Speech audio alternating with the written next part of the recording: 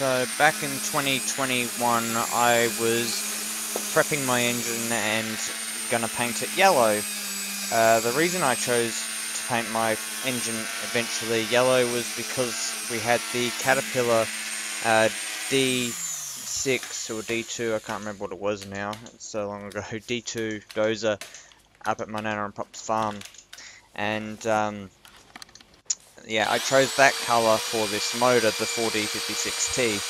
This specific block came out of a Mitsubishi Pajero 1987, and it required a lot of TLC before it was ready to go in the engine bay, or be built. So with this engine, prior to doing all this work, I had it cleaned, I had it machined, and unfortunately, even though I had all that done, the block was still very, very dirty, as you saw with some of the rust coming out.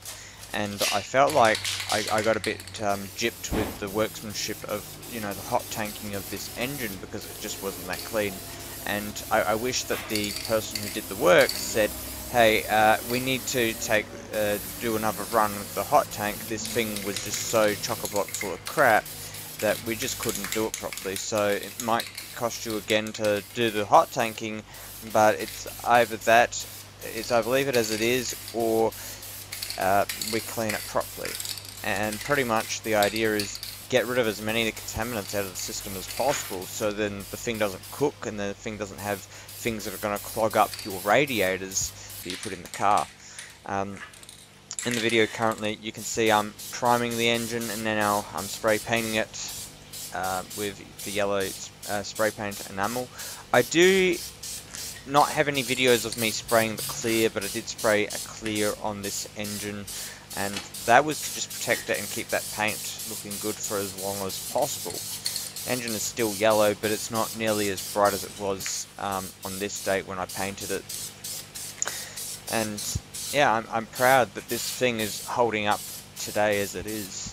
It's, you know, been a long time since these videos were actually made, but unfortunately I never actually rendered them out and uploaded them. So I managed to, in the last couple of days, find the videos and started deciding, you know, I'm going to put together some videos, make them shorter than I usually do, and just show bits of it, because I don't think the whole scenario is necessarily required. I don't need to show you every second of the way, I just need to show you the more generalized bits, like, you know, spray painting, which you could call it spray painting ASMR if you wanted to, and do something like that.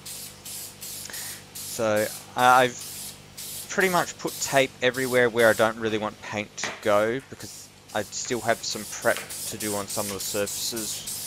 I didn't want the deck getting paint on it. I didn't want some of those side plates that have already sanded to get paint on it, and I didn't want the front. I didn't mind the sump or the backing plate or the front plate to get anything on it. So that was fine. And yes, it does take a bit of paint to paint an engine block. Yep. I did leave some of the bloopers in, like the paint, the lamp falling on the ground, and earlier on there was the Triton spin saw. It stopped functioning when I was using it, so I had to switch to a drill. The spin saw still doesn't work, but I'm planning on rebuilding it again, and maybe upgrading the internal bits on it with some help, because it is a really useful tool. It's just it's a very delicate one at that as well, and it's because it can take a 1/4 inch shaft, and you can use a Dremel on it, or you can use those wire wheels on it. And because of its speed capabilities, it's a pretty useful tool to have in my arsenal. And there isn't many tools other than air die grinders that can get up to those kind of speeds. Now, even though I only show like painting over it once, I know when I let it dry, there was spots that I did miss, so I had to come back and paint the engine again outside of the scope of making the videos that I made. So even though I filmed a lot of it, and there's like 220 gigs of files, I did do things outside of the scope of the videos that I actually did make. But anyway guys, this is Mike Mechanical signing off.